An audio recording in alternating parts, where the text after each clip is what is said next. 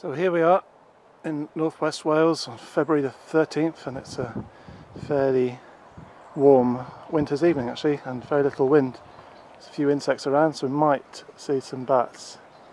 It's about 6 o'clock now. I haven't seen any yet, but I've got the classifier up and running anyway, and it's already detected my keys.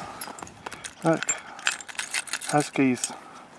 You can rattle these keys in front of the microphone there and get some test readings. So if we look here, we should be able to see on the other side there. Oop. Should be able to see house keys if I can focus it, which I can't. It won't focus anyway. So here we are. I've got the classifier's working, but we haven't seen any bats yet, so there's no bats to pick up. We might see the odd pipistrelle if we're very lucky. Sometimes see them. It's been quite sort of wet and windy the last few days, so if they were feeling a bit peckish, then they might come out this evening for a little bit of a feed. Most of them will be hibernating, of course, this time of year, but we do still see the odd intrepid bat. So let's see what happens. It's getting dark now, so visibility's decreasing. But this is the optimum time for them to come out at this time of year. So keep my eyes peeled, see what we get. Okay, I just saw something fly past. I don't know what it was. I thought it was a bird, but looking at the screen here, it's telling me it's common pipistrelle. So there's something going on. Let me see if I can see it.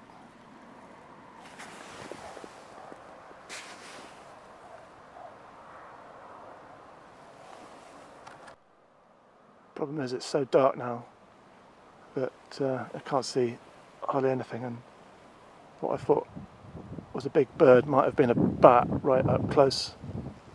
But what we can do is to look at the results of the bat detector classification later on in the comfort of our own homes, because it records anything that it thinks is a likely candidate of a bat for future analysis on a software such as Audacity. And we can look at the spectrograms and make a positive confirmation that the bat detector did indeed detect a common pipistrelle, which it says it did, and I trust it, but it's good to check anyway. If we look at the screen here, we just seem to have detected another common pipistrelle, but like I said, it's so dark I can't see anything. It's just pitch dark here now, but I'm probably out there somewhere.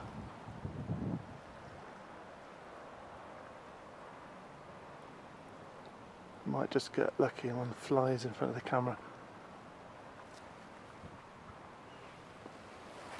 It's good to look at the skyline as well.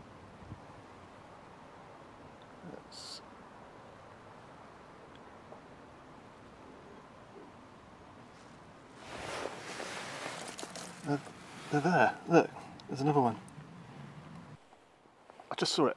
I just saw a bat. There's definitely a bat out there.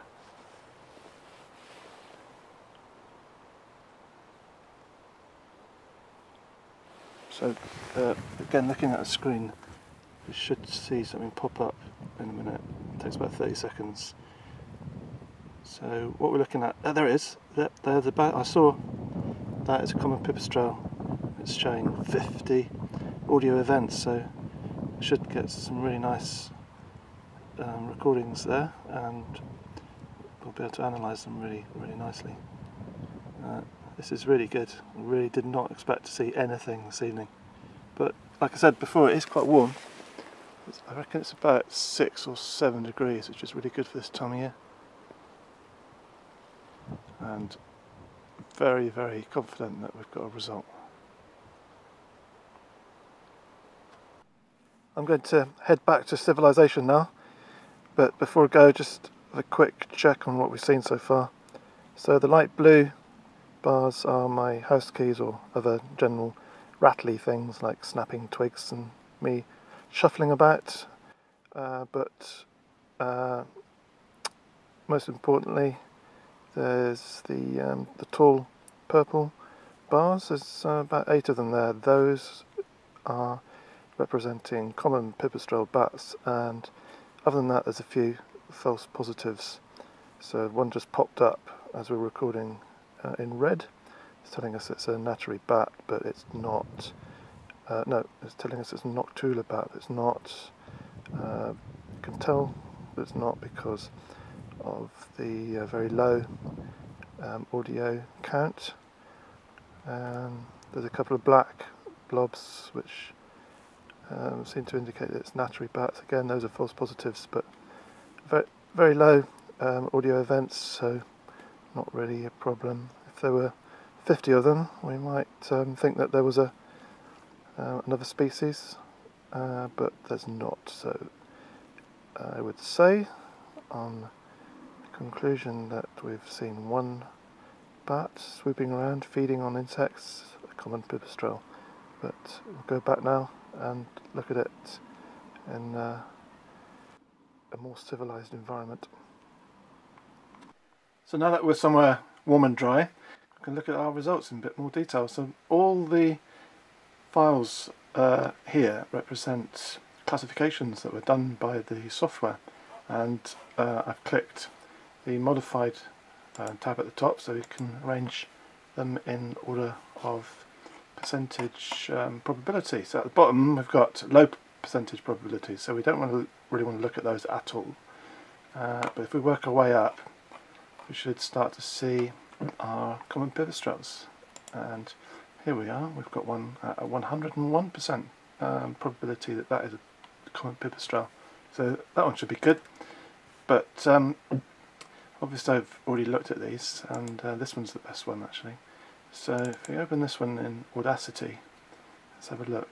So we've got a few markers here of amplitude, but the best thing to do is to look at a spectrogram. And here we go. So on the bottom of the spectrogram we've got background noises, bird noises, which are audible to human beings, and up here, this is the interesting part, we have common pipistrelle calls. So let's zoom in on these. Here they are. They're at about 47k, I should think, maximum amplitude, and if we zoom in a bit more we'll actually see the shape of the calls in more detail. And look at that, fantastic. Classic hockey stick formation here, and the maximum frequency is at, like I said, about 47k. You can zoom in on that a little bit.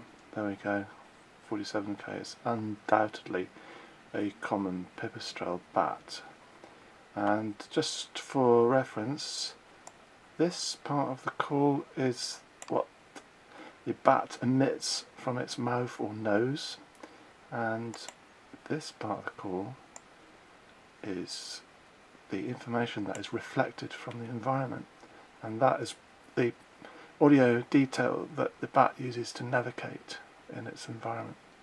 We can't actually see much detail there, but if we were able to get that in higher resolution, for example, we would see lots of information that the bat uses to swoop around at high speed and avoid collision with branches and such like, but most importantly to be able to detect its prey, which comprises insects such as crane flies and moths and such like. So there we go. We have successfully demonstrated the intelligent bat detector.